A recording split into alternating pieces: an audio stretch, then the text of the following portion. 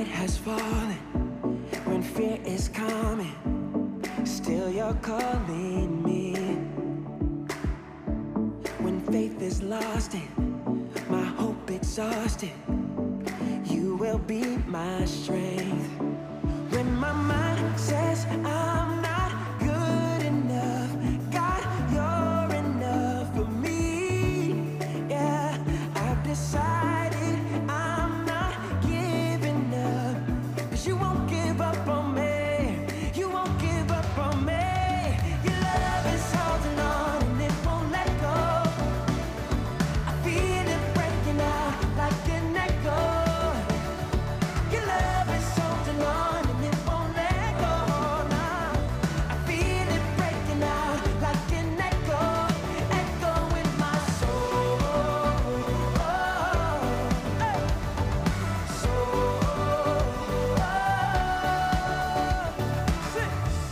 In every season, you keep repeating promises to me. Whoa, now there's no stopping what you have started until it is complete. When my mind says I'm not good enough, God, you're enough for me. Yeah, I decided I'm not giving up, 'cause you won't give up on me. You won't give up on me. Your love is holding on and it won't let go. I feel it breaking out like an echo. Your love is holding on and it won't let go. No, I feel it breaking out like an echo, echo in my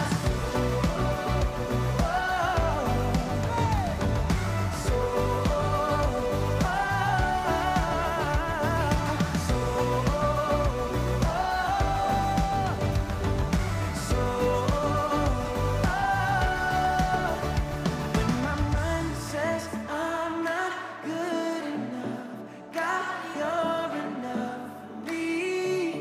Yeah, I've decided I'm not giving up, 'cause you won't give up on me. You won't give up on me.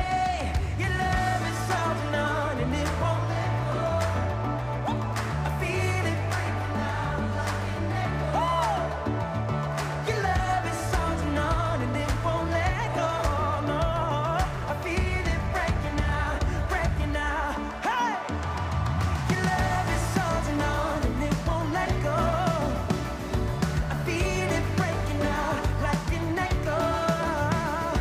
Your love is holding on and it won't let go. No, I feel it breaking out like an echo, echo in my soul.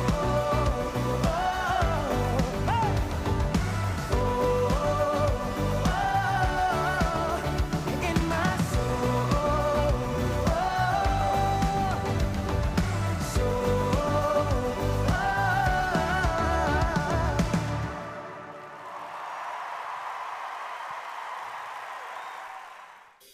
Good morning, FCC. Would you stand with us as we begin our worship?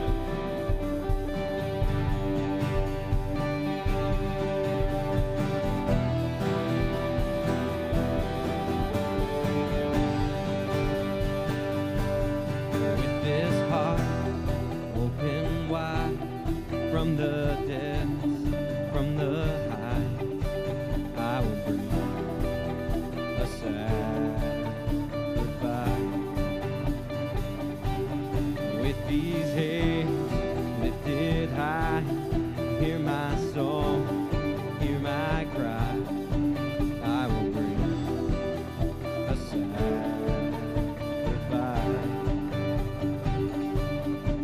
I will bring a sacrifice.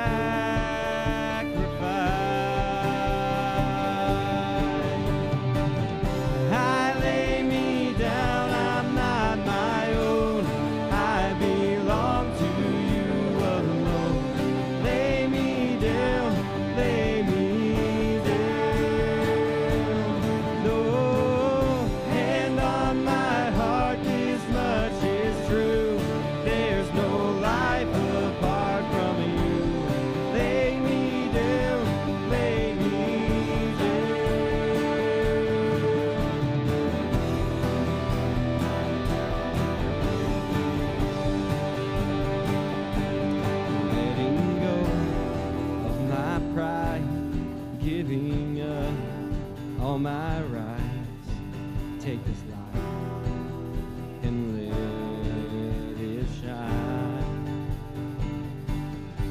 take this light and let it shine. I lay me down, I'm not my own. I belong to you alone. Lay me down, lay me down. Oh, and on my heart this much is true. There's no life apart from you. Lay me down, lay me down. Oh, lay me down, lay me down. Lay me down.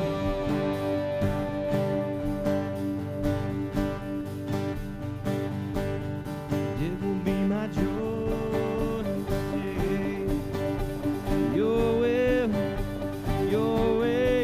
It will be my joy to say your will, your way. It will be my joy to say your will, your way, always.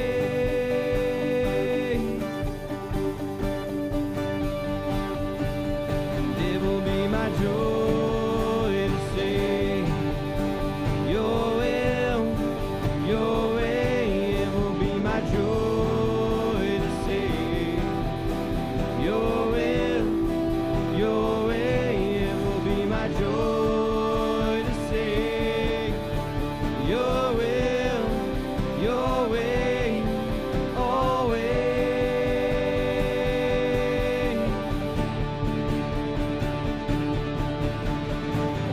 I lay me down, I'm not my own. I belong to you alone.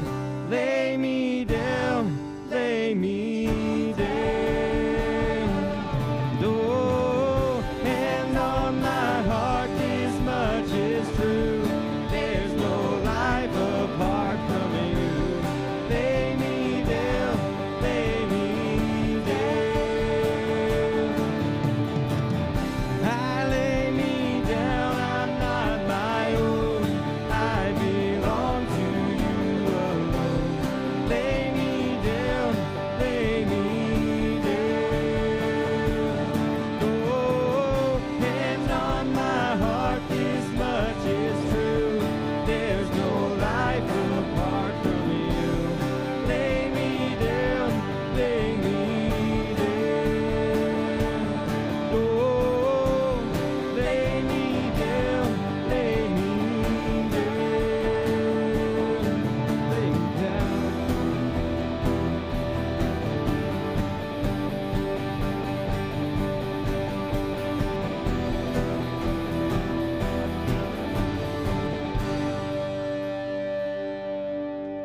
And all of you is more than enough for all of me, for every thirst and every need.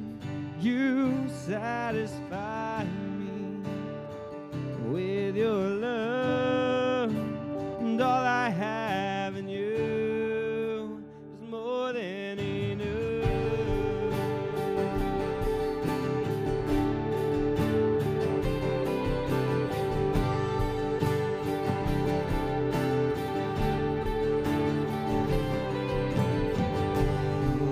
My supply, my breath of life, still more awesome than I know.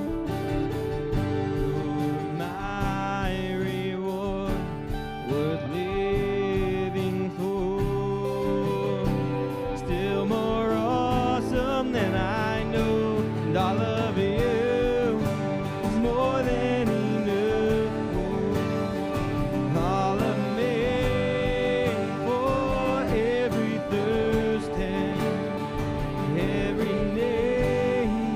You satisfy me with your love, and all I have in you is more than enough.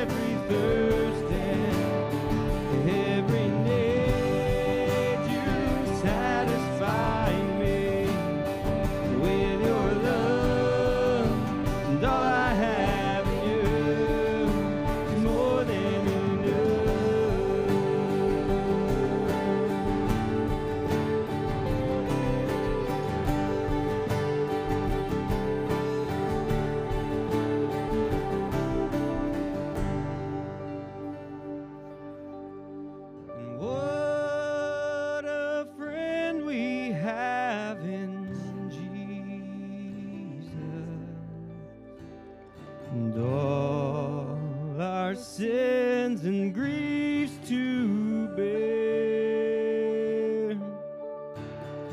What a privilege to carry everything to God in prayer.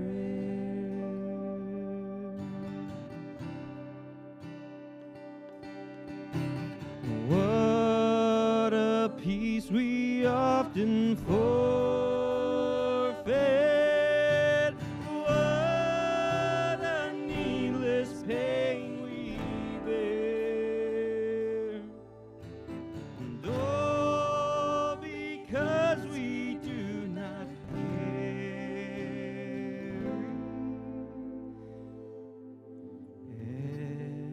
everything to God in prayer.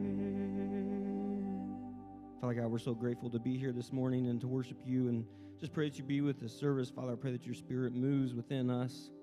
Father, that you be with Ryan as he brings your word. Father, I just pray that we just rely on you. Father, that everything that we could ever want or ever need, you have already provided. You are more than enough. What an amazing friend we have in you, and an amazing Father. It's in your Son's name we pray. Amen. You may be seated.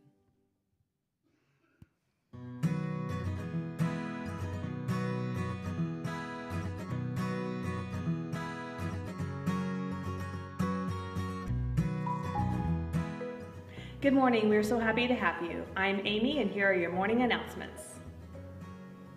We are still in the middle of our baby bottle fundraiser. If you've not had a chance to grab them, there are still some bottles on the back table. Grab it today. All bottles are due next Sunday, June the 18th. Don't forget, Men's Bible Study is still meeting this summer, 6:30 to 7:30 on Wednesday night. Are you ready for some fun? Come on out this Wednesday night from 6 to 8 and enjoy the water games night. It is for students in kindergarten through 6th grade. Hope to see you there. Do you want to go on a mission trip to the Dominican Republic? Well, if so, come next Sunday after first service to the fellowship hall. They will be talking about some details then. On June 23rd, we will be taking 7th through 12th grade girls to an overnighter at FCC Decatur. If you would like to join us, there is more information in the lobby.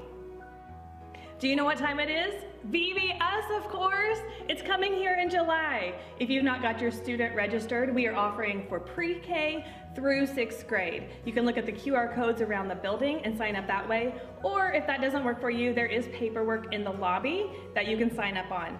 Of course, we are always looking for volunteers. The more the merrier, as we usually have lots of kids. If you'd like to sign up to help, there's also a sign-up sheet in the lobby.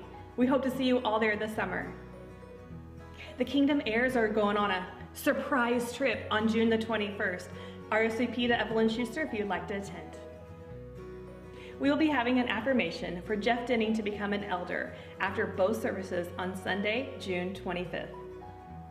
We know that was a lot of announcements this week, but as always, check your bulletin for any information you may need. Until next time, have a great Sunday.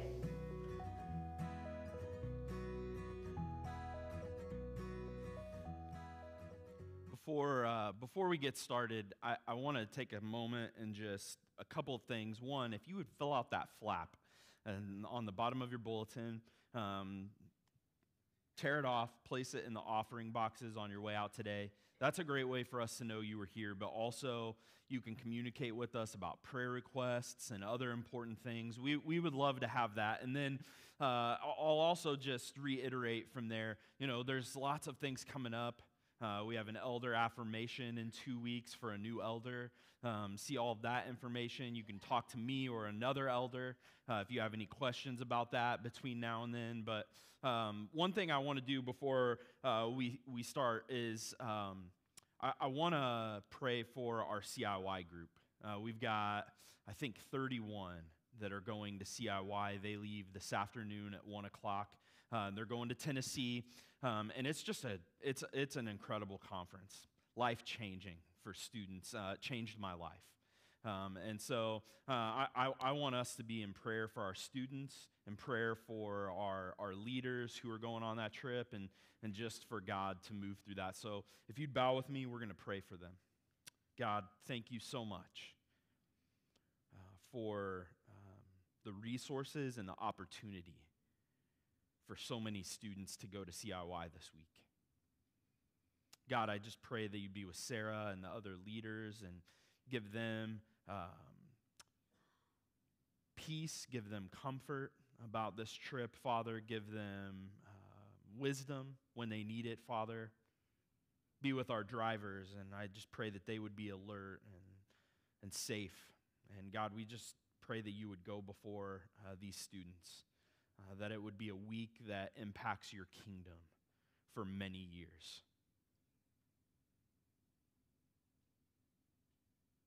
God, there's something special about getting out of our ordinary and our comfort zone and giving time like that to you. Something powerful can happen through that. And so, God, I just pray that your Holy Spirit would be so present and moving in them this week. In Jesus' name, amen. We're starting a new series today called Bottom Line. Bottom line. And bottom line is money talk, kind of, right? I mean, you know, it's something we might ask when purchasing something, or, you know, what's the bottom line? But all of our core verses for the next 4 weeks in Core 52 come out of Matthew's gospel. And the reason we're going with this title is because Matthew was an accountant. Okay, and so he brokered in bottom lines. It was his deal. Like, he dealt with bottom lines, and he, of all people, snapped to attention when this gauntlet was thrown down by Jesus about his identity and about our election and about ultimate realities and global mission, and all of those things are going to be talked about over the next 4 weeks. And so our core verse this week, though, in Matthew is Matthew 16, verses 24 and 25. It simply says, "Then Jesus told his disciples, 'If anyone would come after me, let him deny himself and take up his cross and follow me. For whoever would save his life will lose it, but whoever loses his life for my sake will find it.'" I said it simply says on purpose because you can memorize that verse, but it's heavy. In 2003, there's a Church of the Holy Cross in New York City that it actually got broken into twice that year. In the first break-in, thieves made away with a metal money box that had been resting next to a votive candle rack. 3 weeks later, though, vandals escaped with something much more valuable. They had unbolted a 4-foot-long, 200-pound plastered Jesus from a meditation area, taking the statue of Christ that they left behind, his wooden cross on the wall behind him. And the church caretaker, David St. James, confessed his bewilderment at this in an interview. He said, "They just decided we're going to leave the cross and take Jesus?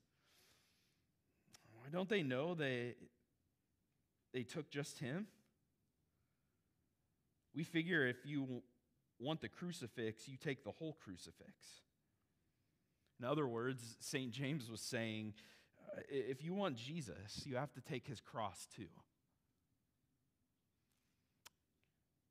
If you have a Bible, open it to Mark chapter 8. That's where we're going to look at this. This scripture, these 2 verses come from, is Jesus speaking with his disciples and his followers. It's quite a challenge. It's actually found in all 4 Gospels. But we're going to look at it in the book of Mark today because I like in Mark's narrative the way that this appears. This is a turning point in Mark's narrative of the gospel story. In fact, if you are a Bible reader and you just want an extra challenge this week with Core 52, and I would challenge you to read the book of Mark. Read Mark and see what this this event in Mark 8, how it just becomes a turning point of everything that's happening and just how big a deal the cross truly is. It's a bit embarrassing to admit this, but I understand the choice of those thieves. If I'm honest, I understand the choice. Because I like the figure of Jesus. I like the clever and compassionate way that he treated people. I admire his clarity. I admire the balance of ethical teaching that he gives. I love his stories. I think his character. I think the character of Christ is ideal.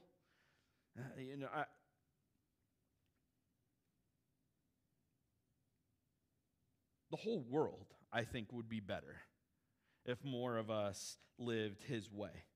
According to almost every study that you can find, even those who hardly ever darken a door of a church, millions of people are quite attracted to the figure of Jesus.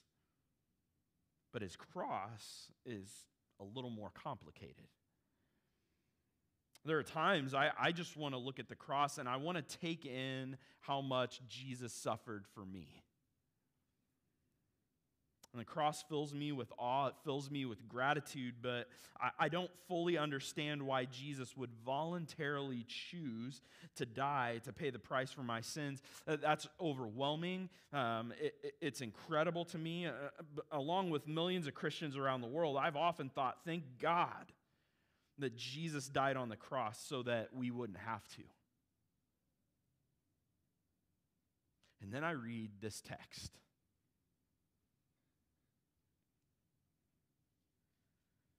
It's haunting for believers, actually.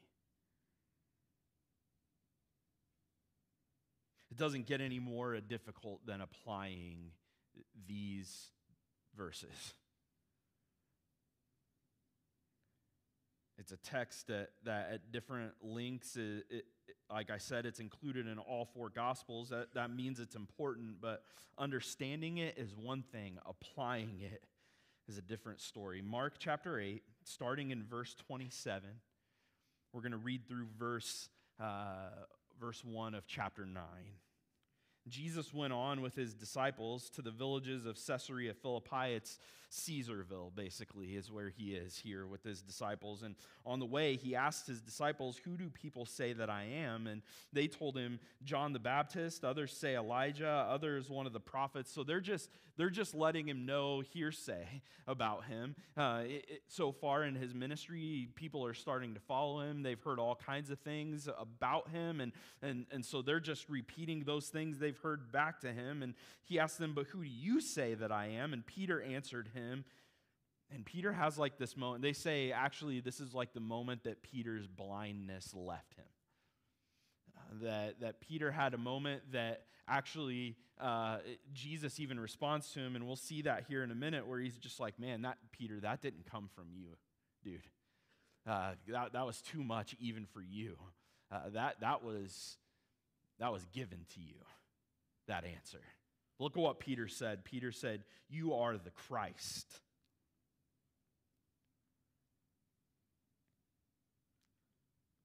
We talked about this earlier in Core 52 this year, that this name Christ and all that it meant in the Old Testament, and you are the Messiah. You are the one who will save the world. You are it.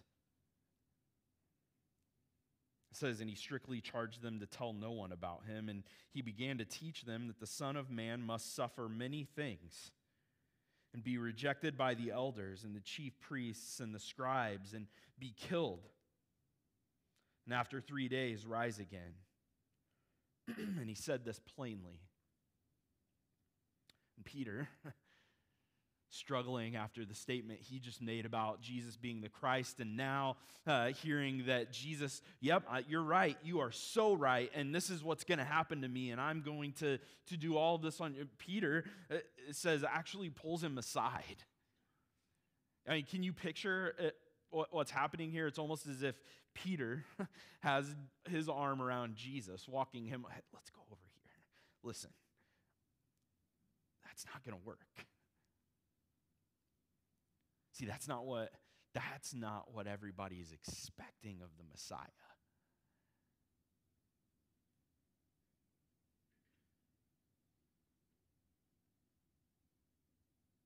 Peter took him aside, and it actually uses strong language. It says Peter actually began to rebuke him.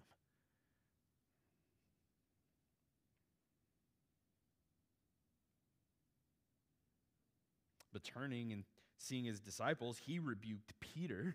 He said, "Get behind me, Satan, for you are not setting your mind on the things of God, but on the things of man." And calling the crowd to him with his disciples, he said to them, "If anyone would come after me, let him deny himself, take up his cross, and follow me. For whoever would save his life will lose it. But whoever loses his life for my sake and the gospel's will save it.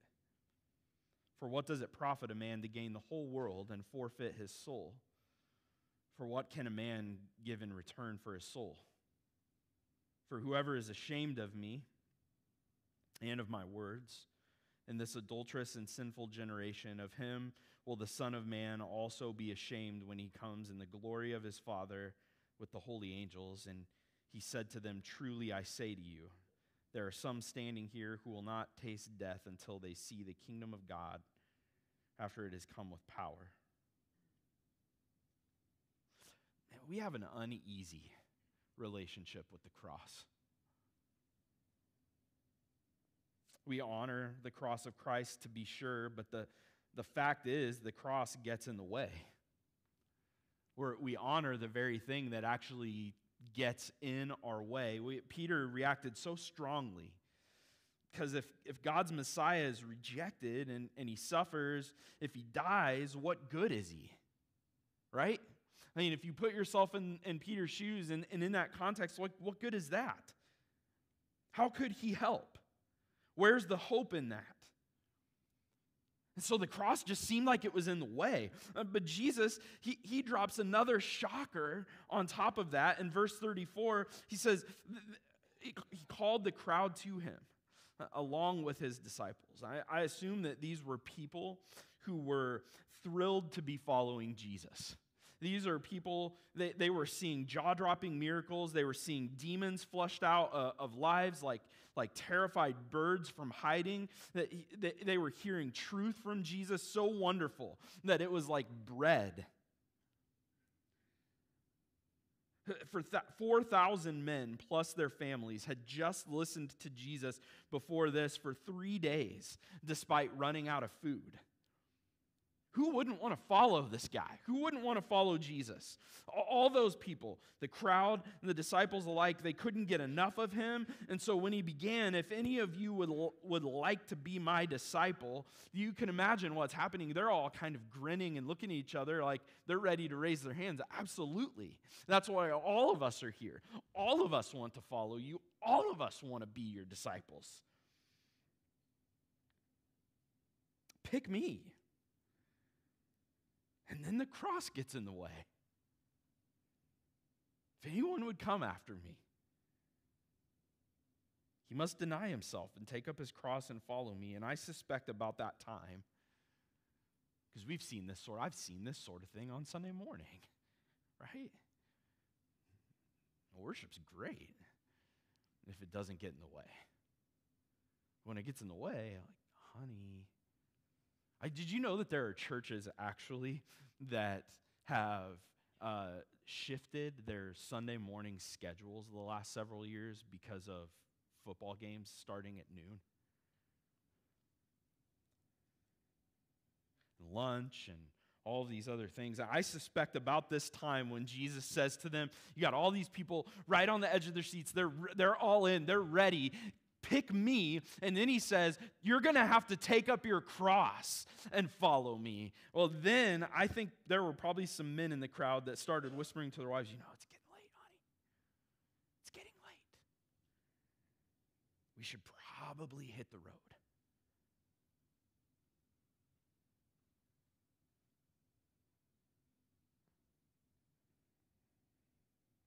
translations of verse 34, I think, tend to obscure the fact that the same word is used twice.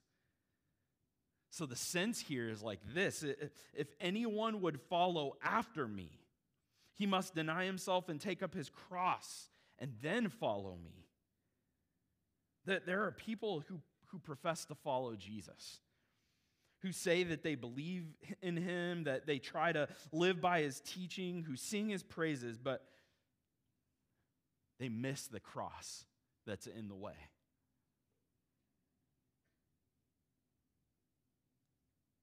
Before we can follow Jesus, he makes it clear we must deny ourselves and take up our cross. Dietrich Bonhoeffer, he said it like this in his book, The Cost of Discipleship: when Christ calls a man, he bids him come and die.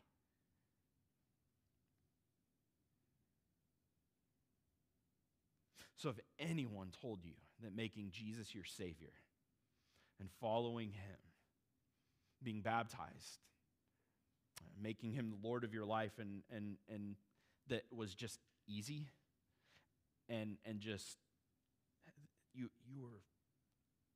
were told wrong.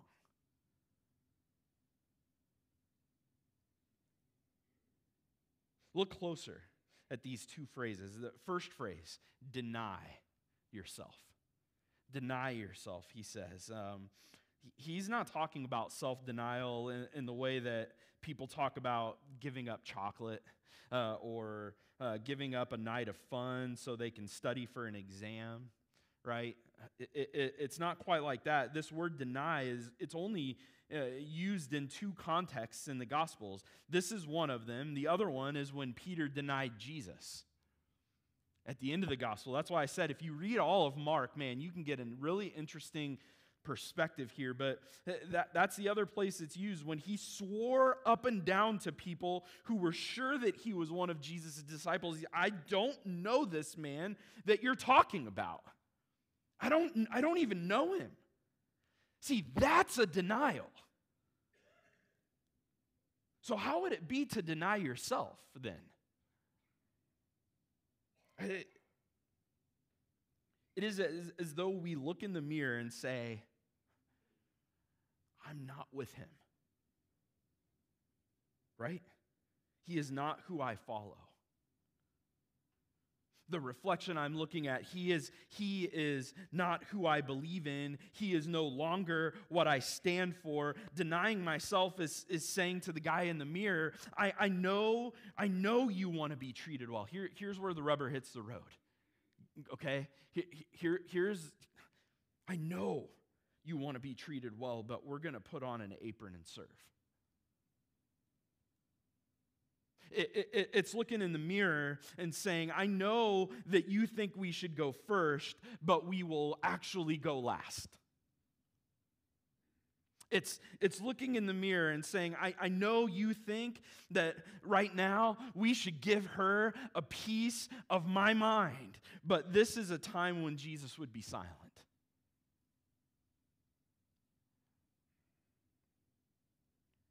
How are you doing with that?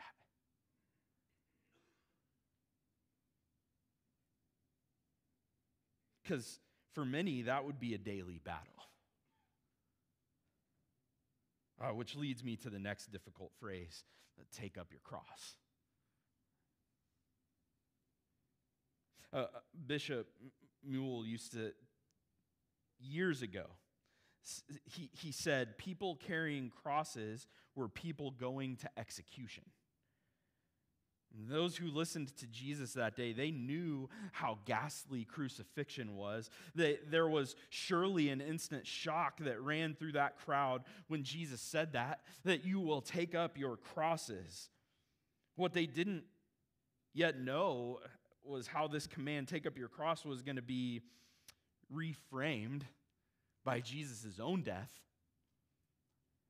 by his own cross. For us to understand this in our context today, we have to understand what it is that we're really putting to death here. It's a sentencing and executing of our own will, our own way, our own importance. It's executing your own agenda.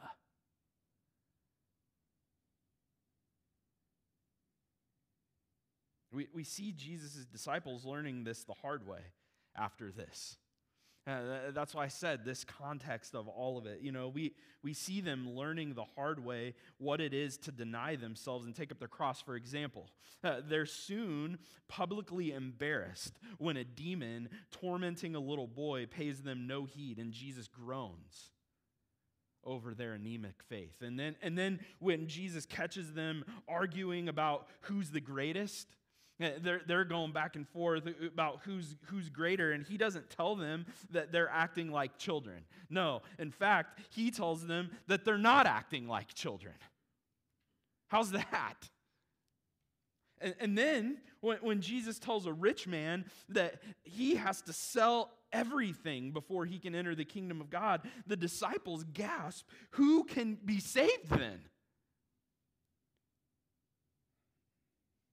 Again and again, the people who follow Jesus see how little they know of self-denial and the crucified life. But we don't really see a follower of Jesus die until early on in the morning, the day of Jesus' own crucifixion. See, 3 times in the night, Peter had denied Jesus. 3 times. And the harsh crowing of his own denials woke him. And it crucified him all at once.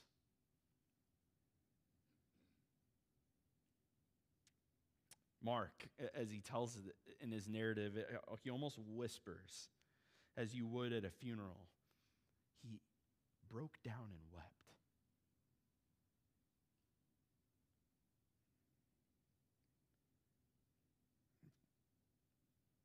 Finally, now, Peter just wants to die. Finally, in that baptism of tears, Peter grew small and broken enough to follow Jesus.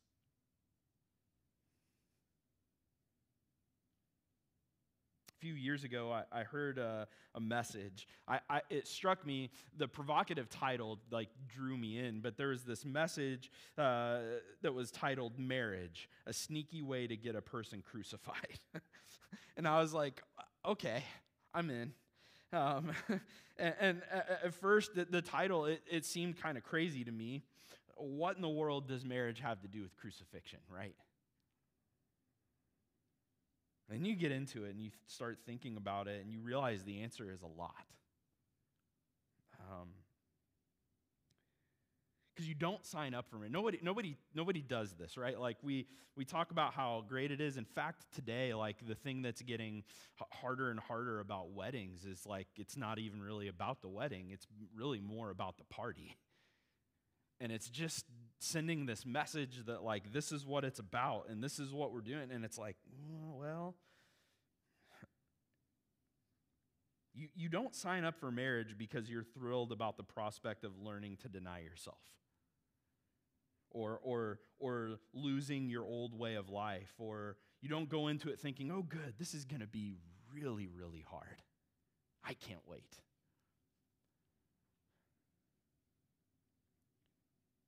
Thank goodness, I'll finally get to have my character defects nailed. Praise the Lord that my selfishness is about to be flogged in every way. Nobody goes into marriage or any other covenant in life because they're eager to take up a cross.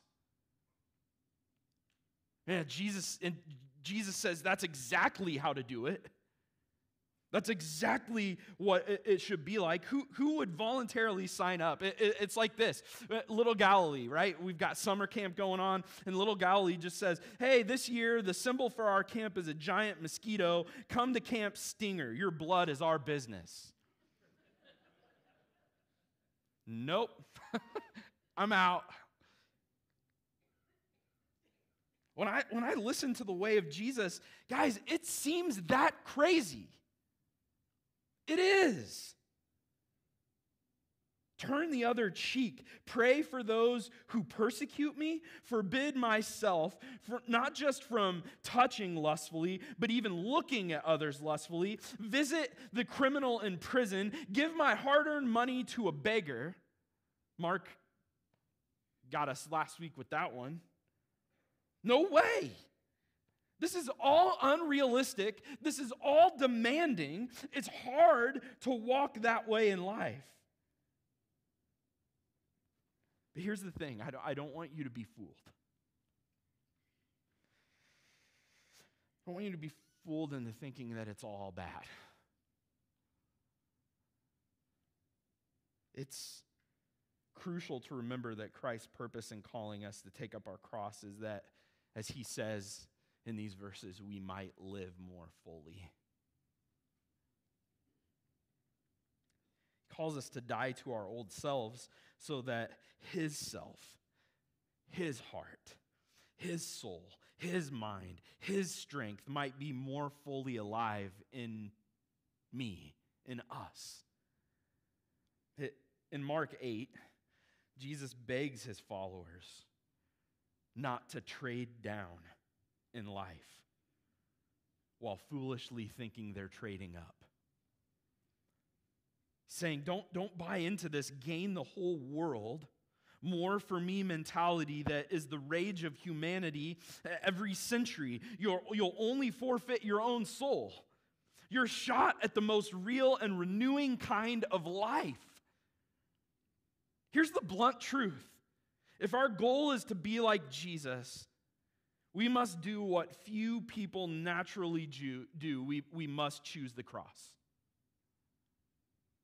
The cross that's in the way. We must go the way of foolishness in the eyes of the world. We must deny the very self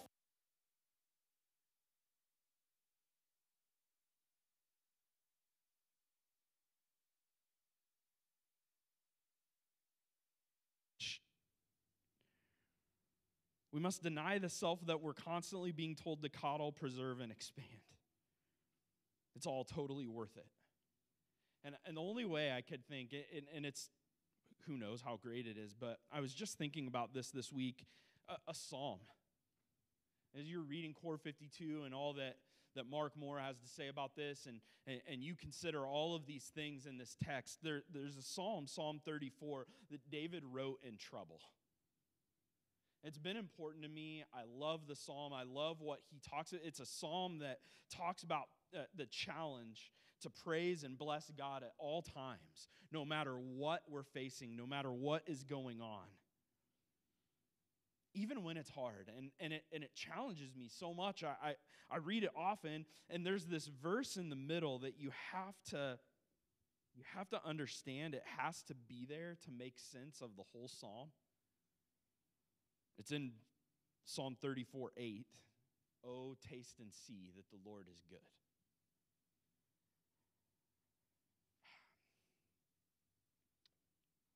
I remember, I love coffee. I love coffee, really. I started drinking coffee in college, and it got just, at first, I think it started as just like, I started learning in college I could get by with not a lot of sleep. And because I wanted to be as social as I wanted to be, and I also wanted to get all of my work done. And so I could do both and all these things. But then I just started to learn. And some people aren't going to get this, and this is going to be maybe lost on you. I hope not. But sometimes coffee tastes good. Took me a while to figure out, and it's because our world messes some stuff up, and there's so many intricacies and things. But it takes me to a coffee shop. I was sitting with actually my wife's grandfather, and I learned all about how to make a pour over. I've got all of the things up here. It seems like a ridiculous thing. You get these special filters in this carafe. And you get the filter wet, and you put it in here. It fits when it's wet, I promise. And then I get whole bean coffee, and I grind it fresh. And I keep it in this so that it stays fresh when I haven't ground it yet. And so I grind exactly what I need. And Todd, you know what I'm talking about. You've had pour over with me. It's different. It's just different. You heat the water up on the stove to the right temperature. You measure out the coffee to the right weight. You put it in here. You slowly pour the water. You have to grind it more. There's so many like little details, and you can't miss them. And you do it right, and you make it, and then you sit, and it's like, I remember when we lived in Herscher before we moved back down to Moweaqua, and this new thing had come out, and it was like this huge fad, and somebody gave Becca one as a Christmas gift called the Keurig. And it was just blowing people's mind, 1 cup at a time, and you can make all these different and it's instant coffee. It's instant. And that's kind of where we live. Right? We live in this world that says we are trying our darndest to figure out how to have the very best in the smallest amount of effort and the least amount of time. So if there's I don't want to sound like I don't know, but if there's a way to make coffee, I've probably checked it out. Here's what I understand about it now. When I sip that pour over, it was worth all of those steps. It's different. And you can't get it another way. And I'm telling you, Jesus is saying, I know. I think if he was here today, he would say, yeah, I know you live in a microwave world with instant coffee and packets. But nothing really good, nothing that tastes so good comes that quickly and that easily. Every week we do this thing together. If you got your communion elements, you can take those out, and we're going to partake together. I just think this is the best way to close this sermon, talking about the cross, because this is what we're doing. We're coming together in worship, in communion with one another to say, here's a taste, a reminder of how good Jesus is, like I was talking about earlier, where you get to look at the cross from that vantage point and say, I can't even imagine that someone would do that for me, while at the same time participating in it and committing to, man, what's my cross? What part of me needs to die here, that I can continue to taste and see how good Jesus is? Father, as we partake together today, I pray that this reminder would be from 2 vantage points of the cross, Jesus' cross, and all that it is for us. We do this, as he says, in remembrance of him, remembering what he did for our sins, remembering what he did for us to have a new promise of eternal life. And we're overwhelmed, Father. And as if that wasn't overwhelming enough, then we also see our cross. All this week that needed to be crucified in my life, that more of Jesus could have been brought forth. And I participate in his death and his resurrection, so that I can taste and see more of how good he is. He's good.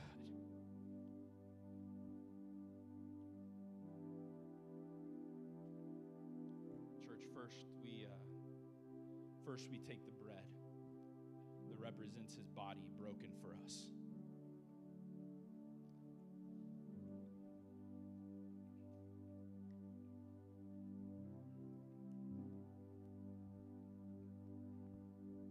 cup that represents his blood shed for us.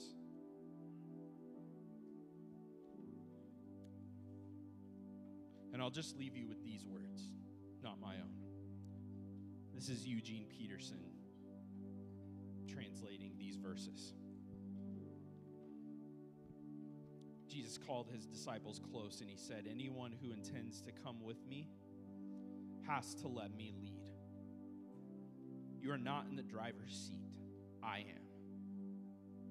Don't run from suffering. Embrace it. Follow me and I'll show you how. Self-help is no help at all. Self-sacrifice is the way, my way, to saving yourself, your true self. What good would it do to get everything you want and lose you, the real you?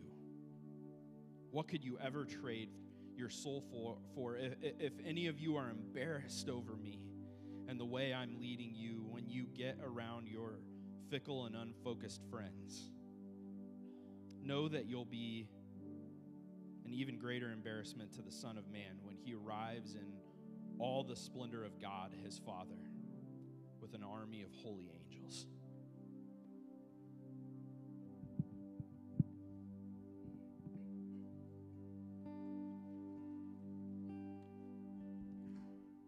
If you've been walking the same old road for miles and miles, if you've been hearing the same old voice, tell the same old lies, if you're trying to fill the same old holes inside, there's a better life. There's a better life. If you got pain, he's a pain taker.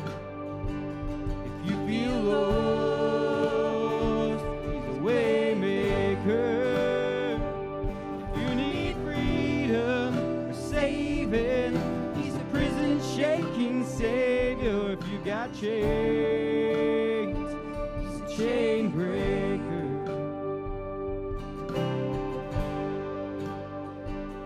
We've all searched the light of day in the dead of night. We've all found ourselves worn out in the same old fight. We've all run to things we know just ain't right. There's a better life. There's a better life. You got pain, he's a pain taker. If you feel lost, he's a way maker. If you need freedom or saving, he's a prison shaking savior. If you got chains, he's a chain breaker.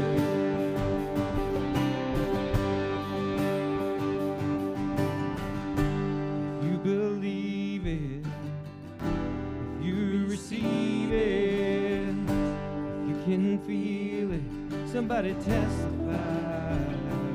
If you believe it, if you receive it, if you can feel it, somebody testify, testify. If you believe it, if you receive it, if you can feel it, somebody testify. You got pain, he's a pain taker. If you feel lost, he's a way maker. If you need freedom, saving, he's a prison shaking savior. If you got chains, he's a chain breaker. If you need freedom or saving, he's a prison shaking savior. If you got chains, he's a chain breaker.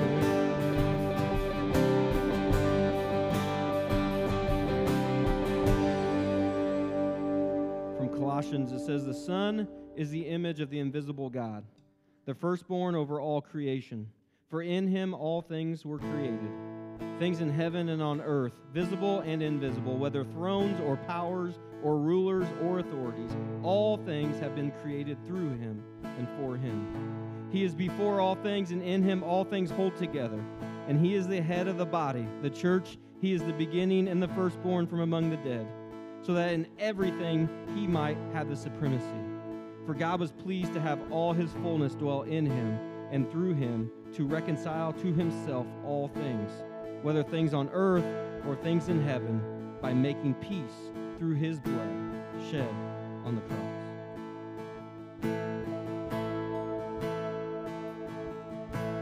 You stood before creation, eternity in your hand. You spoke the earth into motion, my soul now to stand.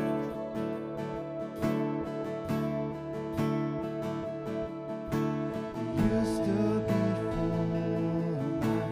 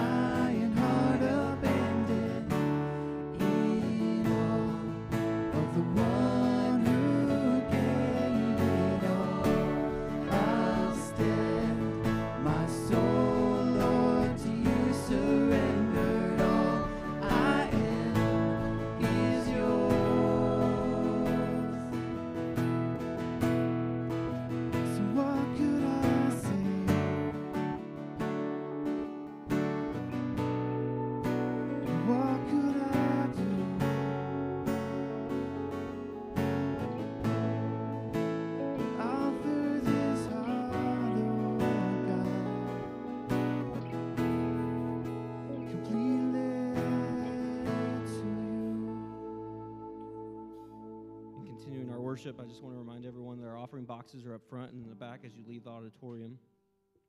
If you're watching online with us, you can give at fccmoiqua.org, or you can text GIVE to the number on the screen. Would you pray with me for our offering? Father God, we're just so thankful for the sacrifice that you made. Father, for saving us, even though we didn't deserve it. Now, Father, I just pray that you be with us as we give back to you what's rightfully yours. Father, may we just lay ourselves down. May we put you above all things in our lives. It's in your Son's name we pray. Amen. And I lay me down, I'm not my own.